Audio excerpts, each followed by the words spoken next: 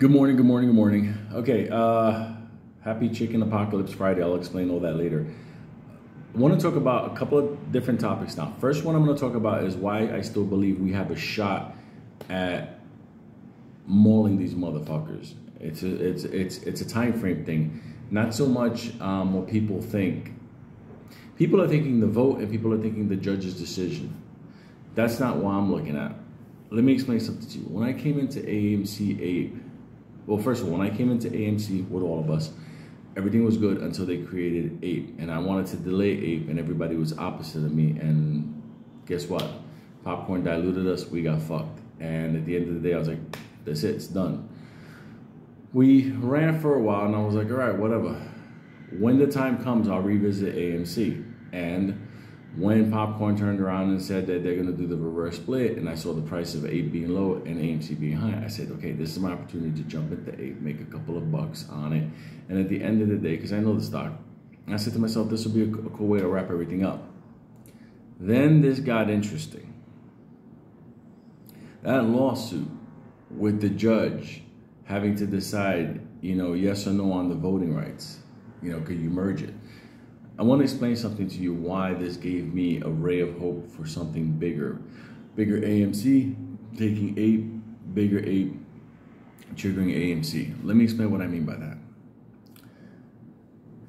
AMC is right now very expensive to short. If you see if you can find shares, it's really one of those horrible things. Okay, I'll fact check myself in 2 seconds with another. I'll do it now, 2 seconds. Much easier to do it this way. 2 seconds. All right. You go to the street, just came out. Why AMC is the most expensive stocks to short in the market. To bet against AMC, short sellers must pay some of the highest fines in the market. Okay, so technically speaking, we're painful. Okay. Now, the fees brokers charge to borrow stocks for short trades vary depending mainly on factors supply and demand. There's a lot of demand, and there sure as hell isn't a lot of supply. With borrow fee rates as high as 142%, AMC is one of the most expensive stocks to borrow right now. You usually get that, like I said, when there's no shares. So you have to have more money out there in order to get some shares. But there's another dynamic that's happening. People are not lending out their shares because they don't know if they're going to get them back. That's the sideline stuff. Analysts estimate that short sellers may have already lost as much as $430 million on their AMC positions this year. Okay, neither here nor there on that. We already know AMC is tight, it's expensive, it's poised to have a massive run. Don't pay attention to the drop in the price because that shit is not real. And Ape, if AMC goes, Ape goes with it. Okay, now you look at Ape. Ape is a situation where Ape was what they used to go long on their AMC shorts. Okay. But the one thing that Ape had, it wasn't the fact that you can go long and the short or whatever. It's because it had voting rights. And one day they were going to merge it back together. So technically,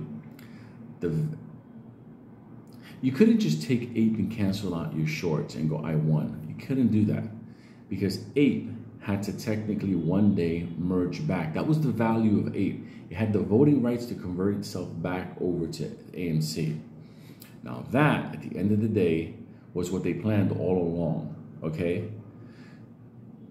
Problem was, they knew that we were going to say no to it. Okay, so they triggered the whole thing with Antara and stuff like that, whatever.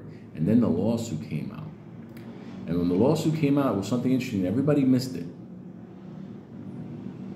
I didn't miss it just because my brain works in a very twisted way. Like, I don't know, like somebody that gets in a car accident, it's like, oh my God, the lotto numbers for next week are... Well, I was able to kind of see something in a different light. Our vote is March 14th, where we're probably going to say no. I know they're going to say yes, but they're going to say no. But because of that lawsuit, it added a second part of that vote on April 27th, which is just judge. The judge is going to say yes or no on the voting rights as far as merging and stuff like that. So within our vote and the judge's decision, we pushed a painful situation for the shorters. On AMC, we pushed it forward. We pushed it forward another month and change. Now, what that is, it's like a race. Let's say the New York City Marathon. You see some fucking guy from Kenya. He's fucking running. He sees the fucking finish line 20 steps ahead. He's like, oh, I did it. I did it, the problem is, imagine somebody took that finish line. Okay, after that motherfucker's dehydrated, probably got chased by a dog in Brooklyn, whatever, and they take that fucking line and they move it 50 steps forward. His brain, his everything, his soul, his training, everything he is, wasn't ready for that extra couple of steps he's gonna have to take.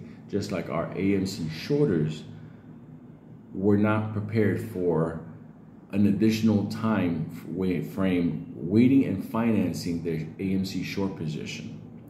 And understand something, it's getting worse. They did not prepare for that. They did not think about it. Now it's costing more money. Oh, but they got money. But the conditions, doesn't matter if they got the money. The conditions are getting worse every day to hold AMC down, and 8, believe it or not. So this is the beauty of this. This is what gave it the extra oomph. So when I was in AMC with you and we said no, and Popcorn said yes, he created 8 and turned around and diluted, and I left because I was like, what are we gonna do? There's nothing, 8 is not gonna, nothing's gonna happen. It has to build up, and in time I'll revisit it. Well, I revisited it. And when I came back, because of the price difference, I'll make a couple of bucks, whatever. All of a sudden, the court case pushed something forward. Now that gave us more time. It's the reality of luck in the market. If between now and the judge's decision, we have a break, and we might because there's some things happening in the economy. If we have a break during the time after the vote, after the 14th to the judge's vote, please understand that extra amount of time gave us the wiggle room, the fight room. It's like a fighter up against the ropes. Sometimes he's catching a beating, but if by one little chance he's able to duck and roll when a big swing comes in and he gets off those ropes, he got a chance. We got a chance. We just dodged a major blow on the 14th. We might be able to murder this freaking monster in front of us because we have the extra time to fight. That's why this, to me right now, that's why I'm in this, because this is like, okay, an opportunity happened, APE at this price, AMC was up here, okay, that was a money deal. Then the reality is it got pushed off further, so now we have a situation where AMC, which is painful to hold down, might run, APE, painful to hold down, might run, but right now they can't merge them until all this is done, so we're still in the fight. We've been threatened by Popcorn. We've been asked nicely by Popcorn to vote. Like, we're in that different world. So people want to know, what I see, why I have optimism on this.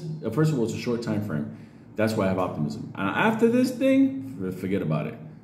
After this thing, the dilution is going to be real, and the sell-off and all kinds of stuff like that. But just let you know, this is why right now I see a ray of light within this time frame. So I hope that helps.